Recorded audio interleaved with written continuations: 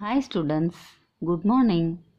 Today's portion is Lesson 4, Being a Good Neighbor. Who are our neighbors? The people who live around us are neighbors. We should always be kind and friendly to our neighbors. We should help them whenever we can, wherever we are, at a mall, a park, or the school. We must look at people around us, our neighbors.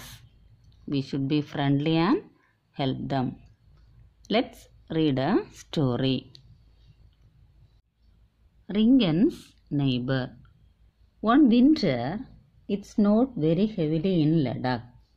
Everything was buried under snow.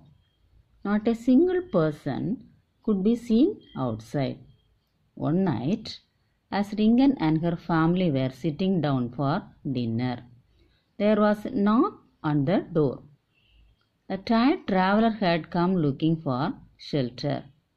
The family invited him to join them for dinner. As he ate, the traveler said, "How lucky you are! At the last house where I stopped for help, there was no food at all. The yaks had destroyed the vegetables and barley in the field, and the family had put away very little food for winter. Even the children went to bed hungry." Ringen's mother was worried. "What will they eat?" she asked.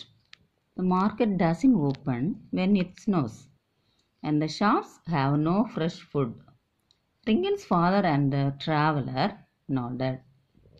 That night, Ringen and her mother packed a big basket with dried fruits and vegetables, corn and barley, yak butter and cheese and flour.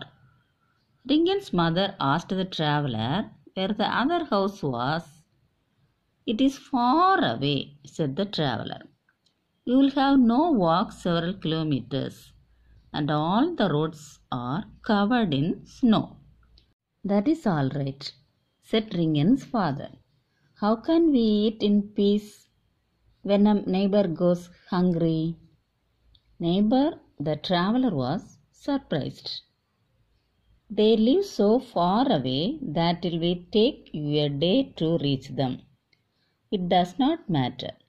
However far they live, they are still our neighbors," Ringen's mother said.